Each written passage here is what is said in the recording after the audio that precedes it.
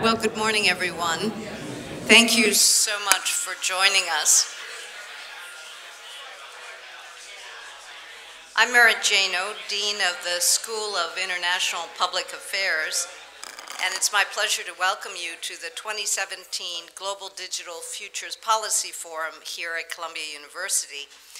We're really delighted that you've joined us for this day of discussion on the subject of digital technology and globalization, with a particular focus on what we see as the cross trends, often in tension, of globalization, reflected in growing interconnection in many forms, and further fragmentation in the world, arising from governmental policies, the rise of barriers in some areas, not the lowering, some technological developments, and both commercial and business strategies as well. This is the third year that SIPA has hosted and created this Digital Policy Futures Forum. And our purpose in the last 2 years and today is not only to identify immediate developments in internet and globalization, but to look ahead to emerging challenges and possible policy responses.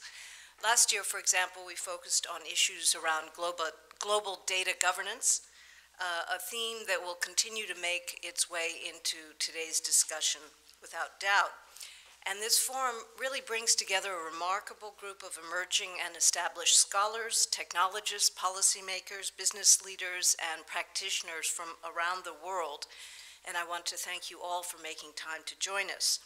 And we start with two framing discussions, the first around commercial and economic issues, where the strains of globalization and fragmentation may be increasingly evident, and the second around geopolitical, institution and political features of this dynamic. And this is then followed by 5 more specific panels on trade, issues of trust, platforms and economic development, cyber and democratic institutions such as elections, financial stability, and cyber risk. And each are capturing, I think, areas of stress point as well as opportunities.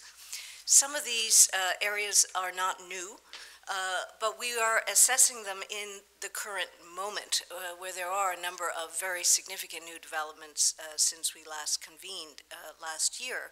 And we hope that we will bring out of this discussion both areas of growing risk, but also opportunities for innovation, growth, and where governmental policy and solutions still are at an early stage. I want to start by thanking those who have supported this effort, notably the Carnegie Corporation of New York, which has been a crucial partner to SIPA these last 2 years in supporting our effort to bridge the divide between the academy and the policy world. And through their support, we have focused on digital economy, cybersecurity, and internet governance. Also to Microsoft, who has supported this forum for the last 2 years, and to the Internet Society for live streaming us today and last year.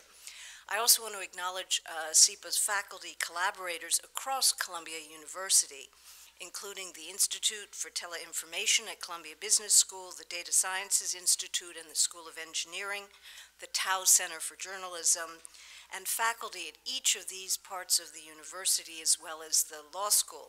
And of course, thanks to all of our expert speakers for joining us, and for a core group of advisors to me in this effort, including Gordon Goldstein, Ellie Noam, Laura Denardis, Steve Belavan, Jason Healy, and our cyber fellow this year, Hugo